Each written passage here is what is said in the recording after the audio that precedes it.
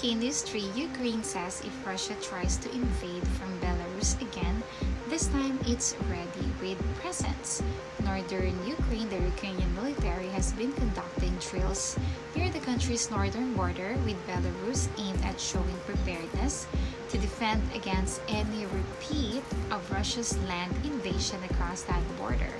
These drills on the northern front follow warnings that the Kremlin is planning a renewed offensive this spring.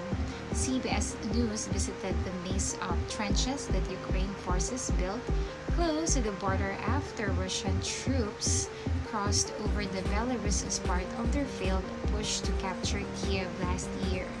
One of the Ukrainian commanders there said his troops were fully ready, adding with the Warisma that they had prepared a lot of presents for any invading forces that might try to cross the border again.